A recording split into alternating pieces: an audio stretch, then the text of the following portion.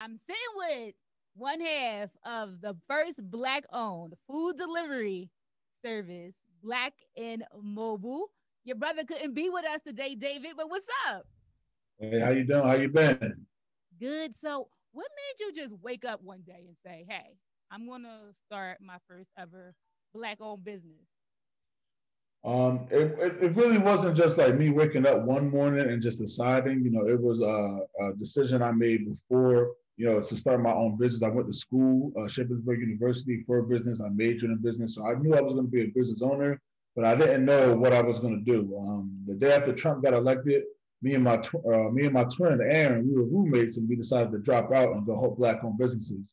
And that was a pledge we made to ourselves and our community that we were going to help black businesses and black people any way we could. So I started working for a bookstore, and then a few months after that, I started delivering food. Someone told me I could deliver food on a bike, and I didn't believe it. So once they showed me how to do it, it was just off to the races at that point. We started with Postmates, and then we started delivering for Uber Eats, and then we went to Caviar, and me and my brother would just basically use the same account. They didn't know, so we both be delivering to the same people using one account. But y'all And twins, right? yeah, no one can tell the difference. So that's kind of how we got started with food delivery. Again, Black and Mobile still wasn't in existence.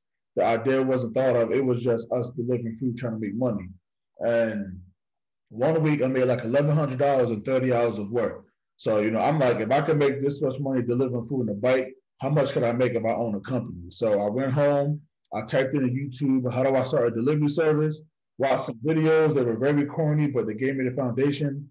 And then I Googled black-owned food delivery services. I'm just trying to see, what's my competition, like that's doing this.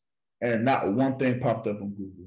So I said, I think I'm on to something, started Right. researching, like, how much Uber Eats is making, how much Caviar is making, and Grubhub, and, just researching the market. And there were no black-owned food delivery services on that level. So I literally said I'm going to be the first one. I designed my own website, designed my own app, and that's just kind of how I got started. Just using YouTube and Google. Right. So, speaking of getting started, you got people who are driving, listening to this, and they're just like, I want to start my own business. I don't know which direction to go in first. What do I do? What was the first thing that you had to do, whether it was start an LLC? Like, what did you have to do to start your Black owned delivery service? It was all about research, really. The LLC didn't even come until like 8 months after I came up with the idea. So, if you're going to do legal business, of course you need an LLC, but sometimes you really just need to get started. Like you need a website for sure. So you're gonna have to get a website. I was fortunate enough to know how to do my own website. I definitely recommend Shopify. Everyone using Shopify for a small business. You can design your own website, hire someone for cheap, but it's really just all about the research, the proper research of your business, and then getting started. Like too much research and too much trying to switch things up, that will be your downfall. Just Right. prove the concept. If you got an idea, just start doing it. Whether it's family or friends, just start doing it and prove the concept and keep building from there. Right. So I saw that you're in like you're not just in Philly, you're not just delivering food to black owned businesses in Philly. You're also in Atlanta, Detroit. Come chime in if I'm missing something. How you Baltimore as well. Yeah, we just expanded to Baltimore. So, yeah, after Philly and it was our first, I would say, year and a half. I know, no, actually, not even a year. It was actually a year, actually exactly a year is when we expanded to Detroit. So we were in business for a year, and then we went to Detroit, and then we went to Atlanta a few months after that, and then we just went to Baltimore a few months ago. So this year is really all about stabilizing the platform, making sure our technology is able to compete with the other guys. And really, just working through our tech team. We got a new black-owned development team that we just hired. Pepsi, they're partnering with us and helping us support these black-owned restaurants. So that's really, our goal is to make sure that we can represent our businesses and our people, right? Hire people from our community, the same thing. Like we just want to help black people and black businesses any way we can. right? And some people it's hard to, you know, um basically support black owned businesses sometimes because they think like, well, why would I trust them rather than, Yeah. sticking with what I know? We're not even going to name the competition because it's irrelevant, but why support you instead of those other big brands? Yeah, I mean, unfortunately, I heard that a lot as well. You know, one little issue, it's, I'm never using you again. This is why I don't support you. And then, unfortunately, even from some restaurants, some restaurants kind of act like that too, where it's like they feel like they're putting me on or they're helping me versus us helping each other and us trying to circulate the dollar. And then even from drivers, like I get it from all different areas where people feel like instead of trying to build and grow, they're helping me or doing me a favor by supporting black businesses. And I don't understand it. It shouldn't be like that. It should really be about people just wanting to work together because our people don't own or control anything. So at the end of the day, you're just hurting yourself or a community by thinking that way. But I only focus on the people that aren't thinking that way and the people that are working with me. And can you repeat the last part of the question? I'm sorry.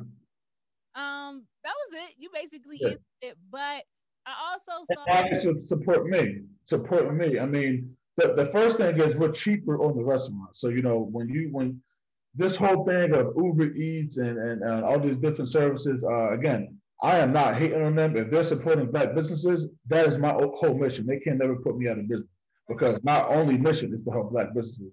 If I get money and get rich off of helping my people, I'd rather do it that way than hurting my people. So at the end of the day, I don't hate on them for helping black businesses, but in a way, they're not really helping when they do this free delivery because they're still taking 30%.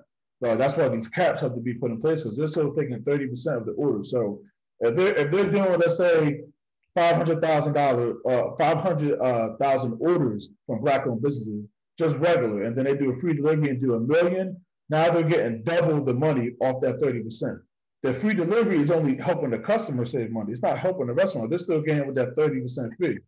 Oh, We're cheaper. We charge 15 to 20%. We even went as low as 13% during Black History Month. So we're cheaper, and then also the dollar just literally stays in our community. You support me, you support the restaurant, you support the driver if they are black. We don't just hire black people. We don't just deliver to black people. We deliver and hire to everyone, and hire everyone. But if they are black, they're independent contractor, which means they're their own business, and then the black on tech team that developed the business or the app. So that's 4 black businesses that get supported in one transaction. That money stays in our community. I don't go out spending it outside the community. Like literally, I try to support a black owned business, on my platform, 9 times out of 10. But even outside of my platform, I'm supporting black businesses most of the time. So, we just want the dollar to stay in our community. We want to be able to grow and even help new black-owned restaurants, get in business. That's our next mission. I can't go too much into that just yet, but just know, we do have another business coming out that will be helping just our people, whether they have home businesses or not. We want our people to open up businesses because that's the only way we can, control what we're doing. right. See, supporting black owned businesses. I'm talking to David from Black and Mobile. David, I also saw that you were on Jay Z and Pharrell's Black Entrepreneurs video. How did that come about? It was crazy because they just emailed me and I didn't believe it. I was about to delete it. You. I was. They knew me. Wow. Kalmatic, I think his name is Kalmatic. He's the producer of the whole video, and he wanted us on the video. Now, of course, I never met him. I never talked to him. I never seen him. And they heard about us, and they wanted us That to be on the shows video. that your work speak for itself when you got Yeah. Jay hitting you up. Listen, listen. I hope he's seeing it. You know what I mean? Like I just hope he's seeing it. I hope he's watching. But at the end of the day, regardless of who's watching, we're gonna keep going. But the email came in. I didn't believe it until they showed up with the cameras. I couldn't believe it because they were 2 hours late too. So I'm like, this ain't real. And then when they showed up, it just was unbelievable. I couldn't stop watching the video. And that's just something that is just we were blessed with because of the hard work that we put in. A lot of people only see the success that we're having. That's all they see. They see the cities that we're in. They see that we're making noise, but there's a lot of stress, tears, anger, frustration, downfall. All of that comes with it. We lost a lot of money last year, but we still like we're winning just because of how we carry ourselves. So there's a lot that goes with running a business. So you got to be go for it. Right. Well, thank you, David, for talking to me. Let the people know where they can find you, how they can support your business. Yeah. So you can find us on social media. We're biggest on Instagram. Everything is Black and Mobile. On Facebook, it'll be the culture delivered. That's what we do. We just deliver the culture. But everything else is Black and Mobile. You could download our app on iOS or Android. We are in 4 cities currently. So, we're expanding. And like I was saying, earlier, that we're going to be expanding to Houston, DC, and a bunch of new cities, LA, New York. So we'll be expanding. Just follow our progress, download our app until we get into your city. You can request us to come to your city, and just support the movement. All right. Thank you, David. All right. Of course. Have a good one. Thank you.